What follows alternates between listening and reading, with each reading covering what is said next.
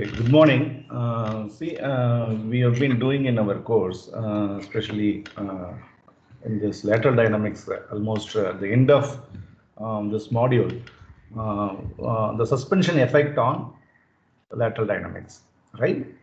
So the suspension primarily in a vehicle is an important system that discretize the entire vehicle masses, sprung mass and unsprung mass. So that act in between these sprung mass and unsprung mass. And the primary objective work of the suspension is not only to isolate the vibration that enters into the vehicle. We are going to study that in more detail in next part of our module, vertical dynamics.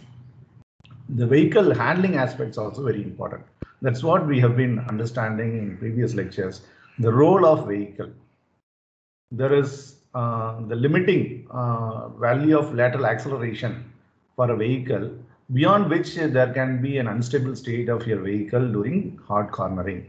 That's what is called rollover stability. So there's rollover stability. This lateral acceleration threshold value is dictated by the role of axle as well as the role of sprung mass. That means the role of unsprung mass and role of sprung mass both have been considered in that. So that's what we have seen as far as stability point of view in the suspension. And for directional response, the tendencies of the vehicle is concerned, the role of your vehicle do contribute to an understeer gradient, and that is what we have looked at, and we have derived the expression for the additional term that goes into getting an understeer gradient for a vehicle. So the expression, if you look at carefully, you see that expression has got to change in the normal load in the vehicle and cornering stiffness values of the tires. There is no explicit appearance of roll angle or roll rate in that expression, correct? So today we are going to look at this role of your vehicle body, not only going to contribute to the understeer gradient in terms of change in normal load because of lateral load transfer that takes place during cornering. Also, it is going to give an influence on change in camber, and there is another aspect of phenomena called the roll steer effect. So you know what do you mean by camber angle? So camber is an inclination of the wheel plane to the vertical from the body of the, you can say from the body of the vehicle. So you have a body, so vertical from the ground. So whatever is the wheel plane inclination that is provided to the body of the vehicle is what is called the camber angle.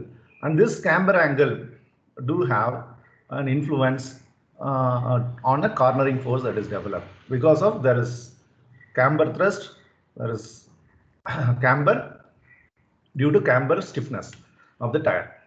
So this camber thrust, though it is compared to that of the lateral force that is developed by the slip angle, if you look at, it is very, very small value. For example, if we take bias tires, you see that would be maybe 1/5 or 1 by maybe you can say in other ways, whatever the angle required to produce an equivalent lateral force produced by a slip angle, 1 degree slip angle, would be camber of 5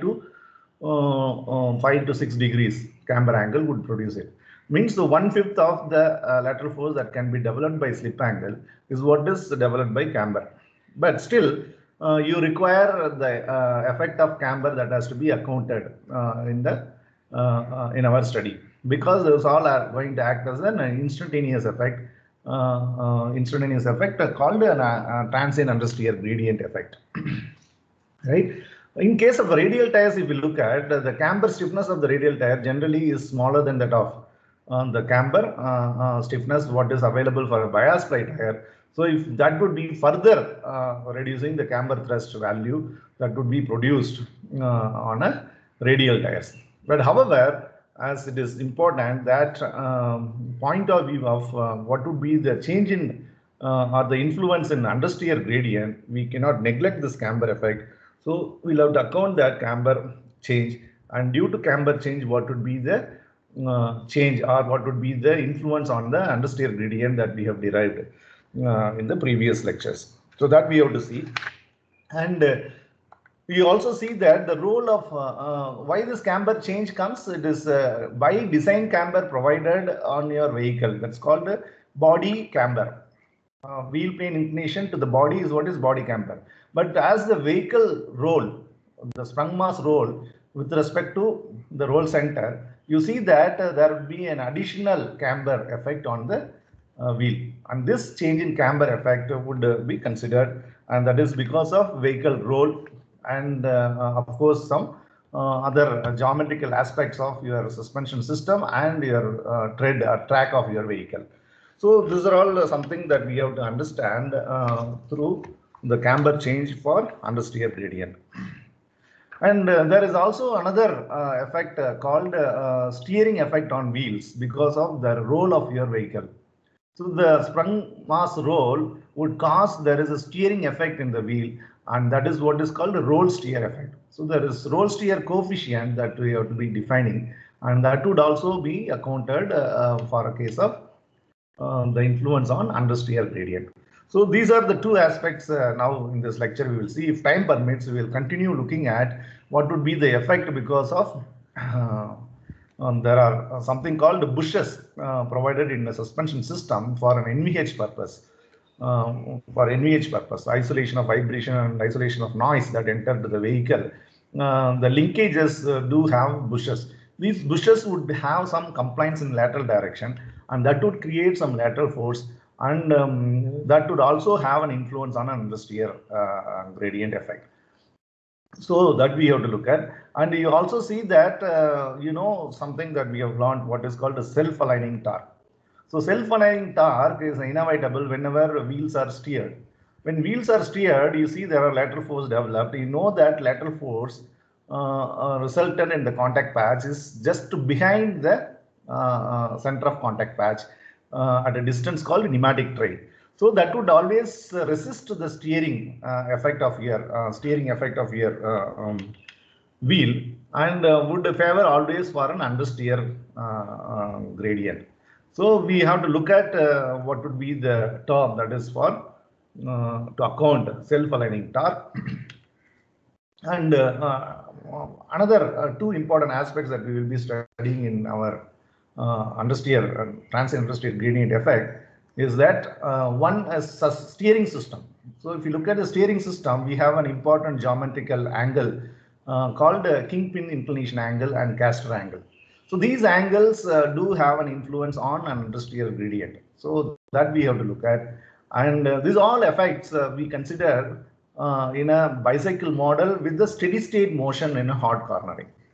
That means you do not change the tractive force, driving force, or braking during cornering, and we have been looking at it. When you have your rigid vehicle without considering suspension, that's quite enough model called bicycle model, which only accounts tire compliance, where we have considered cornering stiffness of the tire constant.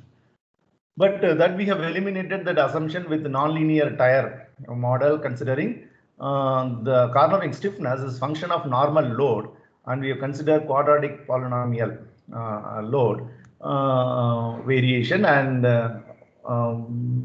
we are able to account what would be the influence by lateral load transfer on the understeer gradient, and that is primarily due to the role of the sprung mass. So these are all something that we have seen, and at the end we have to see the other effects that we have considered so far, and we are going to see today's class. All are called an instantaneous effect. They are not going to be always permanent. When you go with the straight motion, there won't be any change in camber. There won't be any roll steer effect in the wheels. There will be no self-aligning torque. So this all comes once you give a steering and a hard cornering. At that instant, it is all appearing. So the other terms, whatever that we derive for understeer gradient, are called transient understeer gradient effects. The real motion, which is called transient motion influence, is whenever you do accelerate or brake during cornering, you would have your vehicle undergo from change from its steady state motion. At that time also there will be an influence on understeer gradient. We need to understand that also. So when you have these many other factors other than simple tire compliance with the constant cornering stiffness value, you would almost able to bring in the whole effect of the vehicle directional responses in our study. So with that background note, let us look at what all the additional effects that we have discussed now one by one in our lecture. So let me share my active inspire board.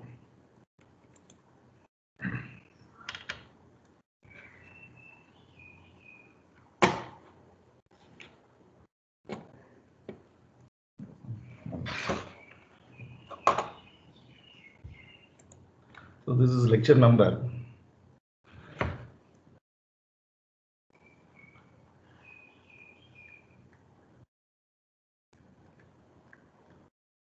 40, and today's date is 19th May 2021.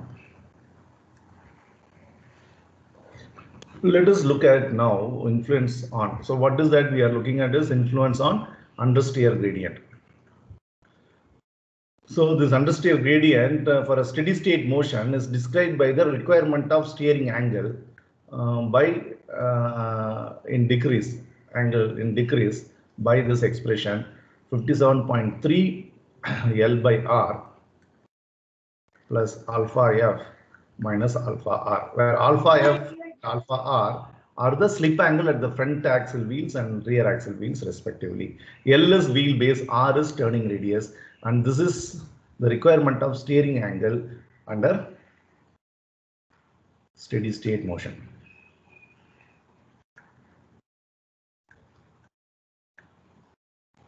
Steady state cornering, that we know. And now today's class, let us first understand, I'll call this as the third effect called the camber change effect.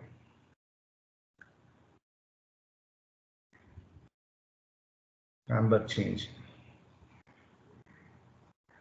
effect, right? So you know camber angle is defined by notation gamma, and let's look at see how this camber is defined. As we know that it is an inclination of the wheel plane from the body is what is camber, and this camber is a design requirement in order to have kingpin offset and in order to have pressure on the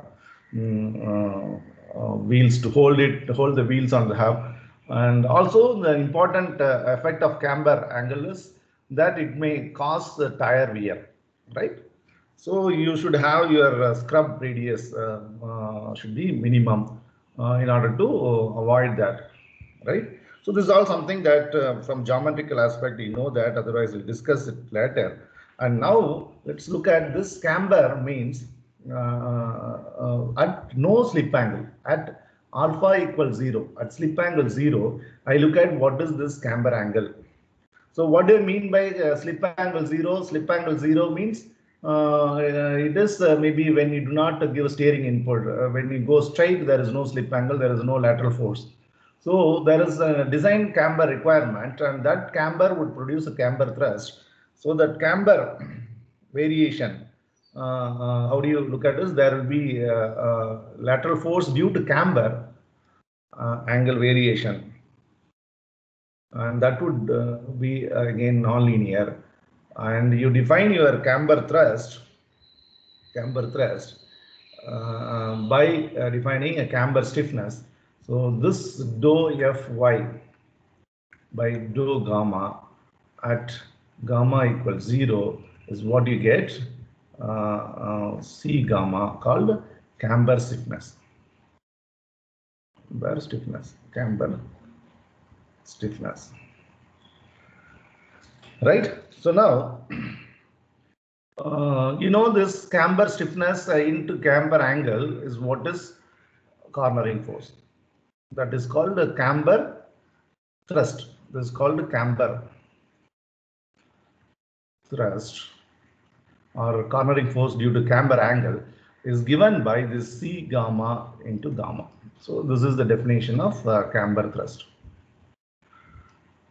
right? And this should happen when in the direction of camber angle. If this is my vertical, this is a vertical line, and my wheel plane is lean in this way.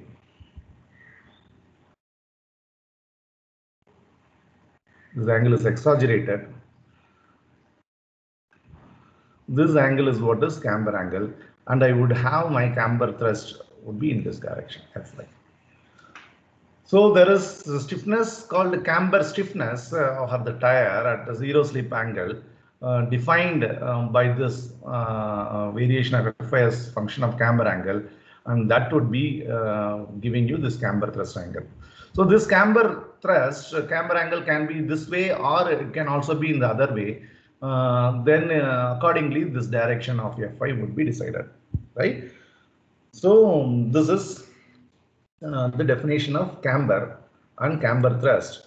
Now let us look at how this going to influence on an understeer gradient. So for that, let me just to show you the total camber that would take place during the roll of the vehicle. So for that, let us look at now a vehicle typical schematic diagram that would represent two independent suspension in the either in the front or the rear, and that is collapsed and it is taken in the wheel in the vehicle in the plane YZ plane along the CG location. Like that, if you take, let me draw now this. So I have here a wheel, and this wheel is connected by the linkage to the vehicle body. Similarly, I have the other right hand side wheel.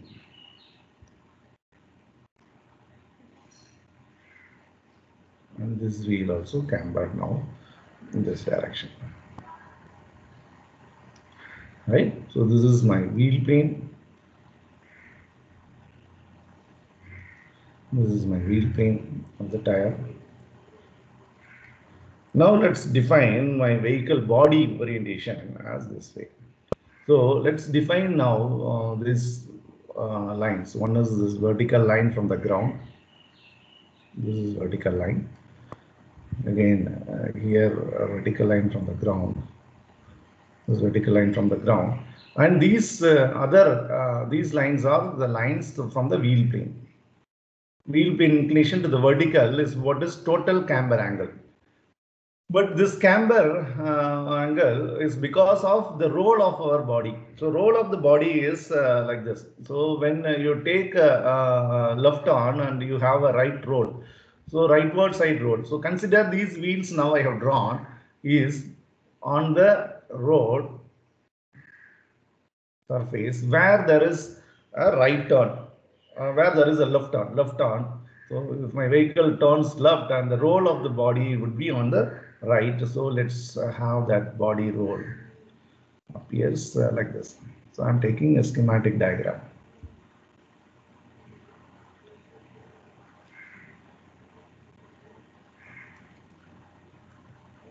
This is my vehicle body. So this is roll like this. Now this roll is defined here. This is my CG location, and you see there is a vertical line here through the CG, and you have a roll about something called a roll center that would take place somewhere here, and the roll of the body is given by this line. So this angle is roll, and the roll angle is phi, right? So if I bring this, if I draw a line parallel to this, I would have here, there is a roll from the vertical that's due to this. So I have here this line, and here as well as this line. So these blue lines that you can connect to the change in camber in the wheel due to roll. So these angles here now are the roll angle. So this is same as phi. This is same as phi. So now what is the role of the camber provided in our wheel is what is called camber angle with the wheel plane. Camber angle with the wheel plane. So how much is that? Is this? How do you get that? Is this? So this angle is what is gamma B. So there is camber now with the body plane. So this blue line, whatever that I draw, would be same as that of this body vertical line. You can say this line. So as body rolls from vertical by phi angle, and already there is a design camber that is given by gamma B and gamma B on both sides. So this is gamma B. So now what is my total camber from the ground with respect to vertical is gamma G, that is gamma B plus phi. This is my total camber.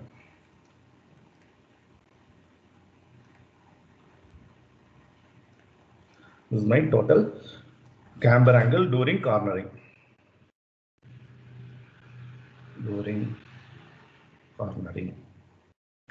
Right? So, as we know that the variation in this camber angle is function of the roll angle primarily. I can define a term now called roll gradient. Like a roll gradient, I can define a term called camber gradient. So camber gradient is function of roll of swung mass. So I would define that as gamma dou gamma by dou phi. So with respect to roll of my vehicle body, see this effect is going to influence the there will be a lag of this camber change effect from the roll of the body, because as soon as the vehicle rolls, after a small delay, there will be influence of this camber, right? So the variation is importantly function of the roll angle. Called, this term is called roll, not roll, camber gradient. Camber gradient. It's called a camber gradient, and which is function of not only roll angle as well as the suspension geometry and track width. So track width, comma, suspension geometry. Suspension geometry. So right. So now let us come back to realize how do you now get our understeer gradient influence. So for that, let's consider now what would be my total cornering force Fy during hard cornering, accounting my other aspects. Other aspects means tire cornering stiffness, slip angle. So the cornering force developed at the contact patch is now not only produced by C alpha times alpha, that comes from tire cornering stiffness, also from camber. So you see here minus sign Y. So this is now taking a turn towards left and roll is on rightward side. So the turn is in this side. So I would have my lateral force developed in this direction by slip angle, that is Fy alpha. Whereas the camber is on the other side, so I would have my camber thrust in this direction, and that is of smaller value. Fy gamma. So the net Fy would be the difference in this. So that is what I do take now. So from this, what is that I'm going to do is, how do I get my understeer gradient effect is looking at this equation written here. Let's call this is our governing equation of steady state motion given by the requirement of steering angle. So slip angles are there present in that. So I should get an expression of slip angle. So that I can get it clearly from here. So that would be C alpha into alpha. That's going to be Fy plus C gamma into gamma. So what is Fy here in steady state motion? In steady state motion, Fy is given by W u squared by Rg. So that I can substitute in this expression. So let's call this is my equation 1 and this is my equation 2. Third equation is this, my third equation. So that now I can write the same what is for FIF. I know now if this is total front axle, if I have FIF would be what is it? It's WB by L U squared by RG. So that's nothing but WF U squared by RG. FYR can be written as WA by L, where A and B are the ratios of distance. So A is distance of front axle from the CG location, B is distance of rear axle from the CG location, that you know already. So this is L into U squared by RG, and that's going to be WR U squared by RG, right? So this equation, let's call this equation set as 4. So now from this equation 2, I can get what is my slip angle. So slip angle alpha can be written as Fy by C alpha plus C gamma by C alpha into gamma. So where Fy is, so this expression is a generic expression of total slip angle, but we cannot have total slip angle. So this is per axle. If I look at front axle, then this alpha would be alpha F, and correspondingly this would be FIF, and FIF is what is given by this expression. So that is, let me first put this as FIF by C alpha F plus C gamma F by C alpha F into gamma. And similarly, I can write what is the expression for slip angle, that is at the rear, FYR by C alpha R plus C gamma R by C alpha R into gamma. So this equation set, let's call as equation 5. Now I can bring in this whatever that we know. So this gamma is what is camber angle, and that is going to be obtained by camber gradient times the roll angle. That's where the camber change is a function of roll, body roll that we have seen is evident.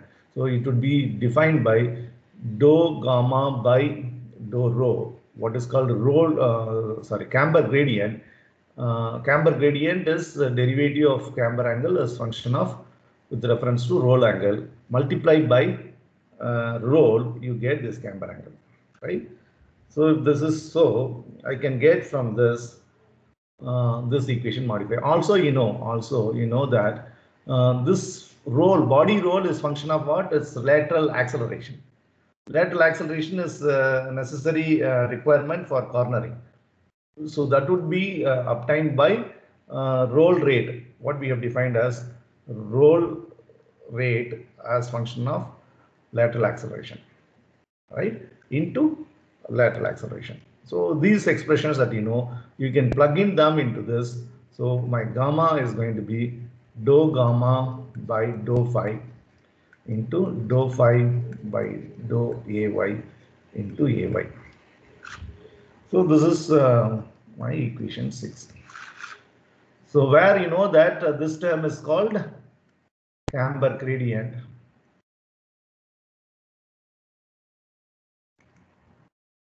and this term is what is called roll rate.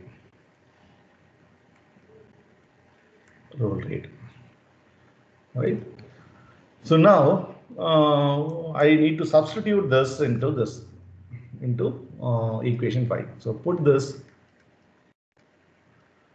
in 5 and I get my slip angles, and that equation would be now alpha F, the slip angle at the front axle. Now It's also accounting the change in camber would be WF by C alpha F into AY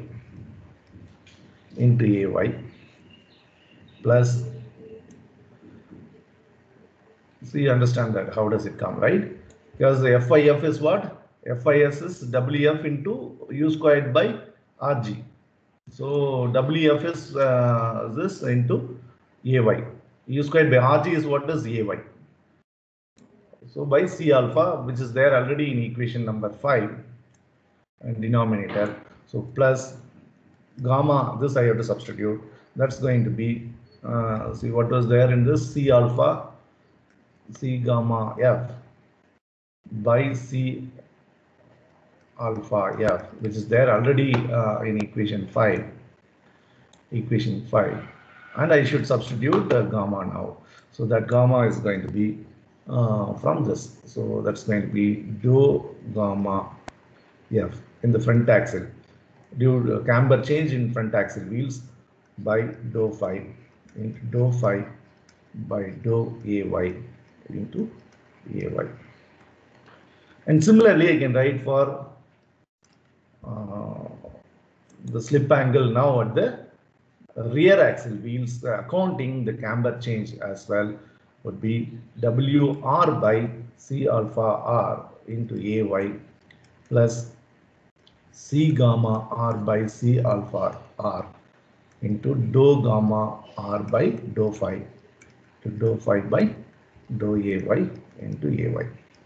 So let's call this set of equation as 7. And now I have to put this expression of alpha F and alpha R in equation 1. Put in equation 1. What is that equation? Governing equation of steady state motion. It's 57.3 L by R plus alpha F minus alpha R. So in this, if I substitute, this expression would change into this way. So my delta is going to be 57.3 L by R plus, substituting this and taking AY term out, and I would have these terms, the WF by C alpha F minus WR by C alpha R from the first term plus from the second term I have in this what is that I am taking out?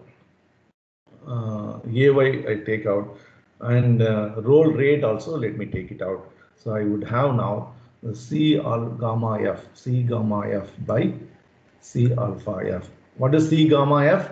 Camber stiffness. What is C alpha F? It is cornering stiffness due to slip angle, or it is cornering stiffness of the tire, right? And dou gamma F by dou phi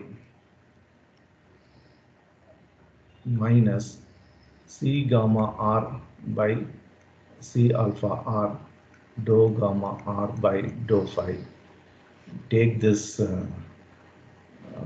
dou phi by dou AY, which is roll rate out, into AY. So this AY is common for this term as well as for this term. And this term is due to tire compliance. That's term 1. Already we have seen. And this term is now due to this third term, and that would be offered by camber.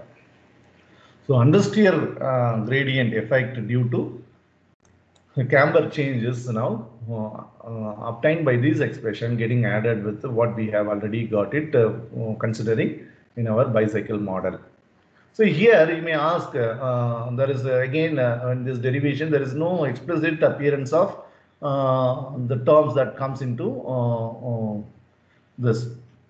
What is that? Is due to lateral load transfer that we have already expressed. So this is now considering camber change alone, and body roll is taken into account. But explicit, see the last class whatever we have done is not considering camber angle. Now we consider the camber angle and take the effect of roll through the camber gradient. That's all. That is why you get this term. And here you should be remember very well that what is this expression here? Dou phi by dou ay is what is called the roll rate. Roll rate, and you have seen that it is given by roll rate, and this is given by the expression WH1 by K phi F plus K phi R minus WH1. So this is roll rate. So roll angle would be this into AY. You multiply, that is your roll angle. So this is what is an additional term due to camber change.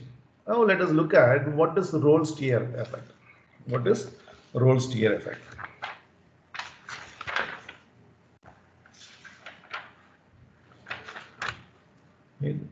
Fourth one, roll steer.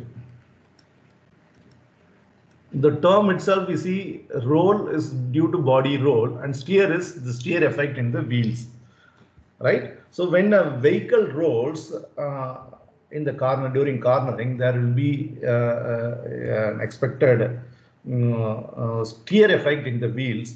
That's due to suspension kinematics. Due to suspension kinematics. What do you mean by kinematics? We do not account any cause of the motion of the linkages in the suspension. Rather, we look at the motion parameters of the suspension. That means what are the various positions that linkage connection points moves, or at what rate it moves, velocity of them or acceleration of them. So these kinematics of your suspension do have an influence on the connection point of your suspension with the hub of your wheel. So accordingly, there would be a steering effect in your wheels, and that is what is called roll steer.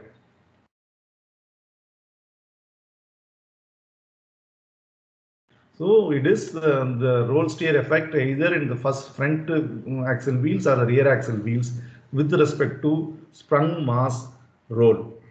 With respect to sprung mass is due to the rolling motion of the sprung mass. So this effect to account, let us define now a coefficient called roll steer coefficient. Roll steer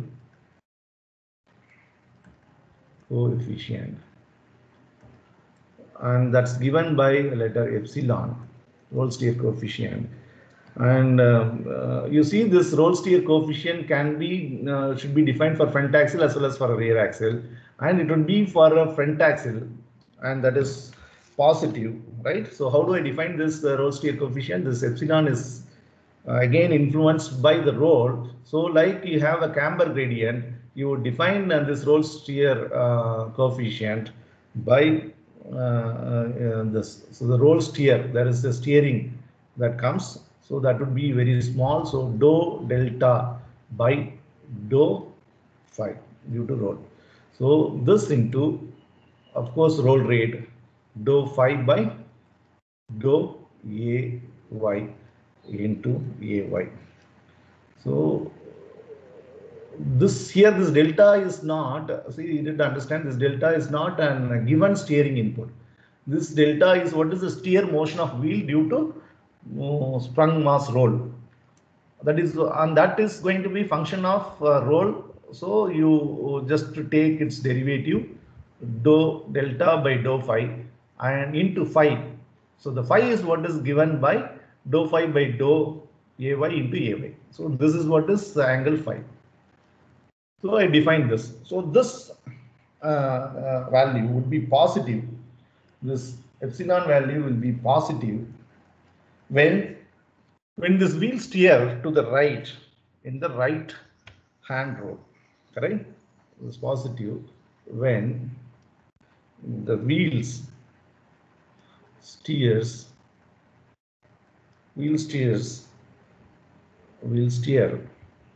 to the right in a right hand roll.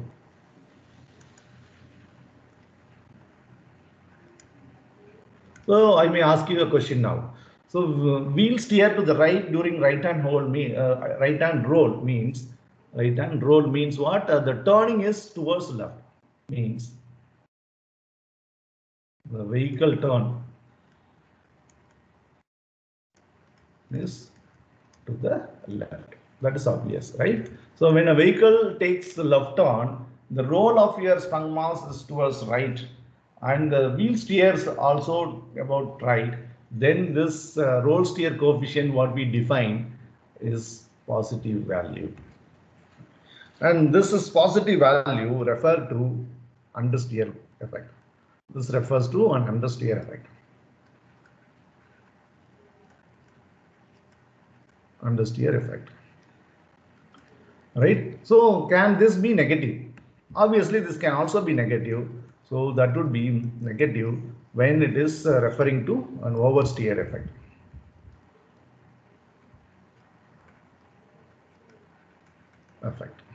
So what do you mean by that? That means vehicle takes a turn towards left. Here this wheel steer towards left. Wheel steers to the left in a right hand road. That's what is negative value referred to, and that effect would be oversteer effect. Oversteer effect.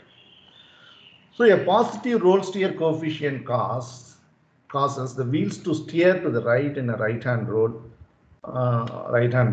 So see, conversely, if you look at the positive roll steer on the rear axle would become what? If this is so, you see now in the top view, this vehicle. This is my front axle wheel. I take left turn, and these are the rear axle wheels. These are the rear axle wheels, right? So now, somewhere the CG location. So here, the steer effect is in this way. This is delta here because of roll steer in the front axle.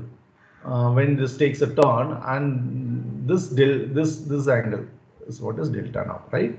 This angle is delta, and this delta is not given through the steering wheel. This delta is what is the roll steer that would cause due to roll of your vehicle body, right? So that is delta here. If the same thing happens here as well as in the rear side also, what would happen? These two, if we take a left turn and your front axle wheels, which are your steering wheels, steer wheels connected, correct? Front wheel steering. Then your steering goes in this way. So that means what? You have to further increase your steering. That is attempting to create an understeer effect. So the same understeer effect in the rear axle also, if you feel, what would happen? If the rear axle wheels are turns like that, that would push the forward of your vehicle into the turn, That is why you see that would be oversteer effect. So the positive value of this coefficient in front axle will create an understeer effect. If the same is on the rear axle, that would create an oversteer effect. Right? That is why here I just have put this epsilon as minus. So don't put as minus. So this value is positive, you consider, and you don't call this as minus. Right? Sorry, don't put this as like this. Take only the definition of this, and it's positive value. This happen in front axle, that creates an understeer effect, and if this happens in the rear axle, that creates an oversteer effect. This is as far as the independent suspension is concerned. Suppose you have a solid axle suspension. To understand this oversteer effect, let's consider now. Most of the time you see the rear axle wheels are solid axle wheels. You see that your oversteer effect can be best understood by this diagram. What is that diagram is? It is a suspension equivalence to a trailing arm arrangement. So I have my wheel. where this is a wheel center, the hub, and the vehicle body frame or chassis is over here, it passes through that. And you consider now this is now pivoted by supported by a trailing arm. So this is what is called a trailing arm. And this angle here, let's call this angle as beta. So now this is roll steer with the solid axle suspension. So if I consider this to be a rear axle, and if you look at the rear axle, both the wheels, let us look at now, that would be appearing like this. So this is my frame.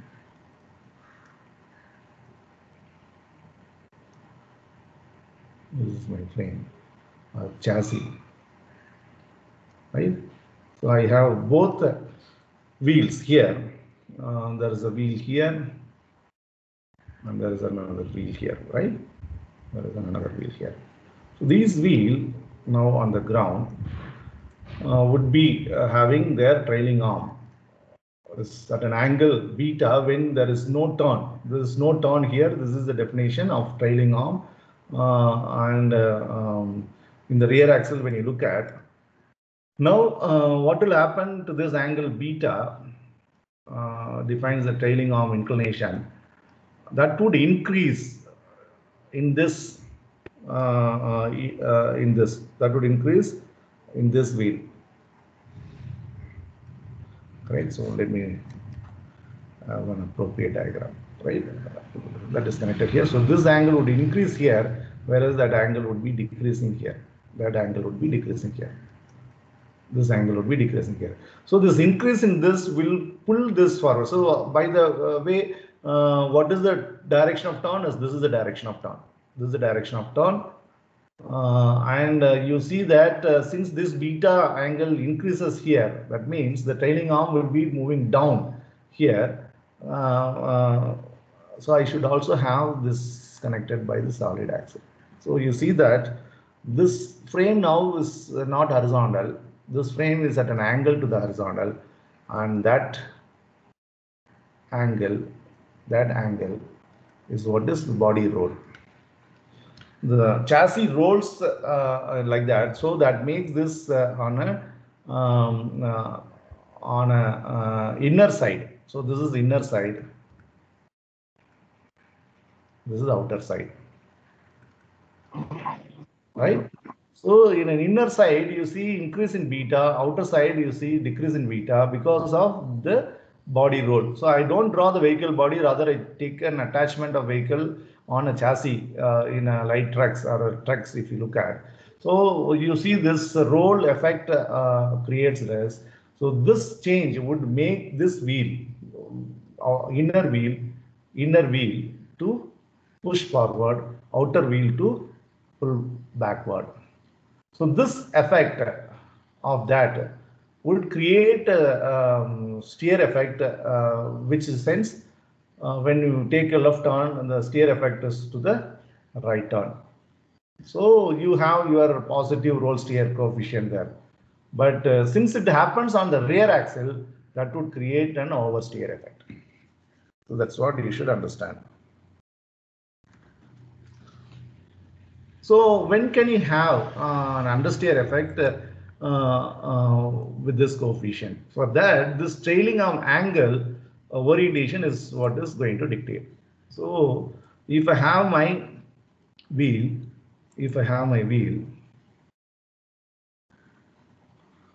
on a rear axle and I look at it, and I have here this is a hub, and there is a roll center of your vehicle body just above here, this ground level, and this is your roll center of your of this axle roll center, right, where the lateral force, whatever we have seen, that the lateral force whatever is developed here is transferred to the vehicle body, and that creates a lateral load transfer necessarily for your roll motion, all you know that.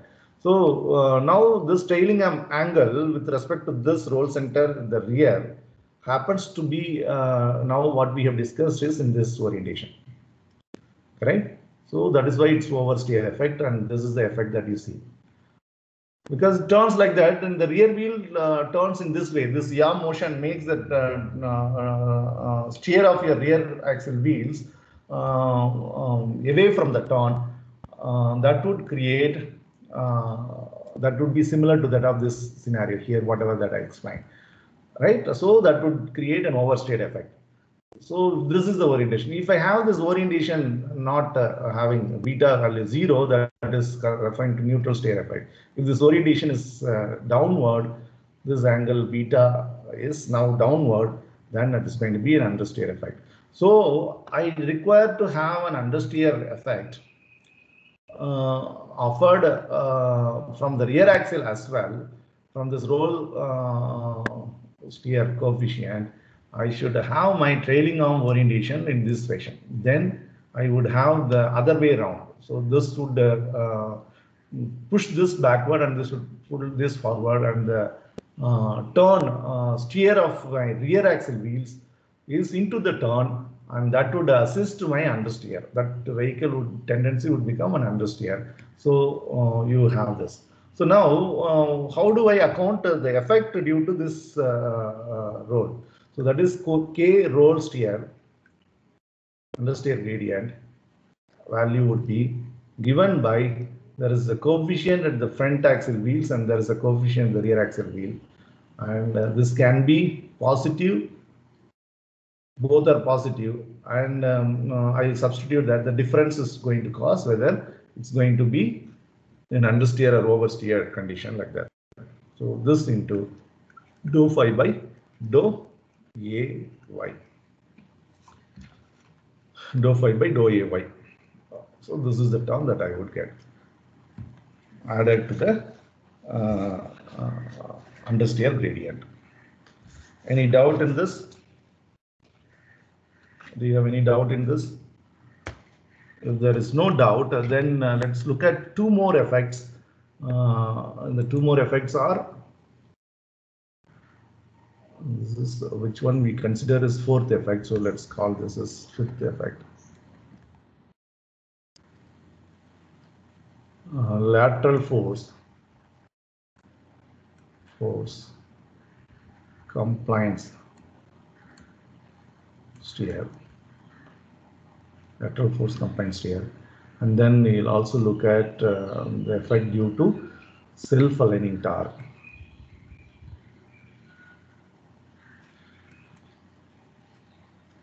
And then effect due to suspension steering system.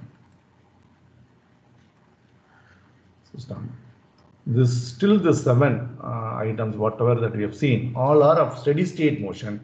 And finally, let's look at what would be the effect due to tractive force, change in variation or variation in tractive force. In tractive force. So these are the things that are left now. So I would take class again on this Friday 10 to 11 and complete this portion. And next week I would take every day morning.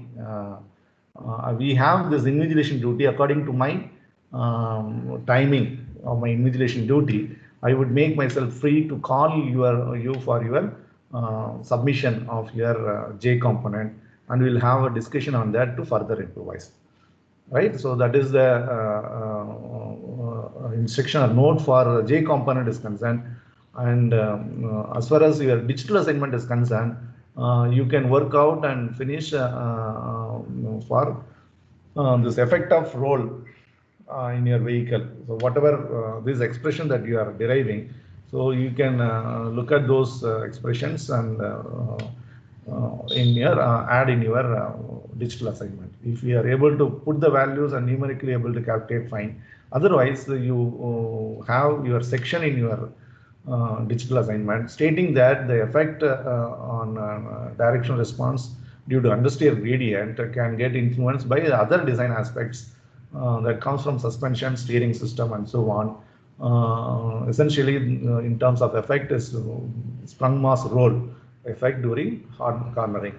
And also like suspension optimization for rollover stability is what in the last class we discussed. You try to understand that also you can incorporate. In case you are not able to plug in numerical values because of data is not clear the values, at least you should have a note of what you have understood in your digital assignment. So this all what is there in your module 5 that we are yet to see these 4 topics, and I think one period is sufficient that I will complete on this Friday, and that ends with the module 5, and then module 6 we look at vertical dynamics. And module 7 is the topic for some of the aspects that we have to understand, experimental model analysis or transfer path analysis. So if time permits, I would explain maybe one period. I'll summarize what are those things. May not be there for your exam point of view, but your vertical dynamics, another 4-5 lectures that I will be teaching you, that would be essentially for this examination. So maybe if time permits, I'll do. Otherwise, I'll post the videos for the next week. Your classes are suspended, but you can look at those videos for vertical dynamics to learn, so that when you come back on June, we would have our review of your J component and discussion on your projects that you have carried out. So that's what in my mind at the moment. Let us try to utilize the available time effectively, right?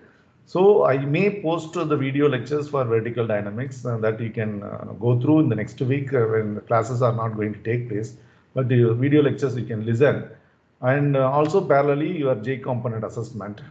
And the last week of our June month, I would have my schedule for you to have your final presentation for your J component, right? So this is that instruction. With that note, let me stop today's lecture. Maybe from tomorrow onwards, I'll call the students groups for the discussion, right? Tomorrow or Friday, I'll call maybe per day 1 or 2 groups maximum, or 1 group. It depends upon how much time the discussion that's going to go on. So that would continue for the next week also. So that again, second round of discussion, if necessary, that would be during June. As far as your learning part is concerned of the vertical dynamics, I will post my videos on vertical dynamics lectures, and you can listen to them. So this is all what is that we are going to do in our forthcoming lectures. So if you have any doubts, you can ask. Otherwise, we will end the lectures today. Right? Do you have anything to ask? Any doubts? Hello, any sir. clarification? Yeah. Yeah. Hello. So let me stop recording. Hello, sir.